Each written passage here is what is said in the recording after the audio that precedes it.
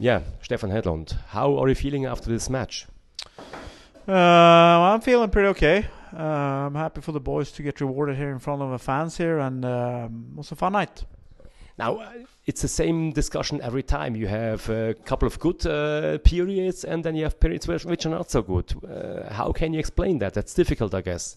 I think that's how every hockey game is looking like. If somebody thinks we will dominate the game here for 60 minutes and the opponent will not touch the puck, I think we have the wrong mindset here. This league is a phenomenal league. We played against a very good team, so this is how hockey game should look like. And right now we have been a little bit low on confidence, so mistakes will happen. It's up to me to correct it as a coach and us as a group to support each other here. How do you deal with the problems you had in the last couple of matches? I mean, there were big pressure from the fans, and from how did you deal with that?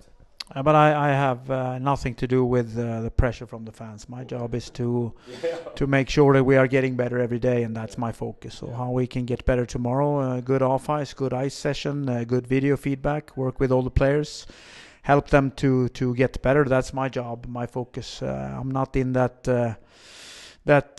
newspapers or social media about the team and the fans. I think we had a pretty good night together with our fans today. We felt a lot of support, and if we keep on working harder, we will deserve the support from our fans. Now you have to tell us a secret. What did you tell your guys in the second period? There is no special formula, like guys said. The guys had made up the mind to win this game for themselves and for the fans, and that's what they did. Are there any players which are also speaking up in the break time of the periods, and or is it just you who are like saying what they should do and to motivate them?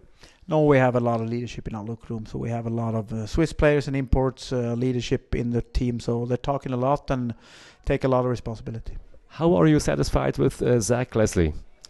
He's a very good player, happy with his performance since he came here, and he's also a great guy working out hard, so he fits our group very well, I have to say. Thanks a lot. Good luck. Thank you guys. Ciao. Thank you guys. Genau.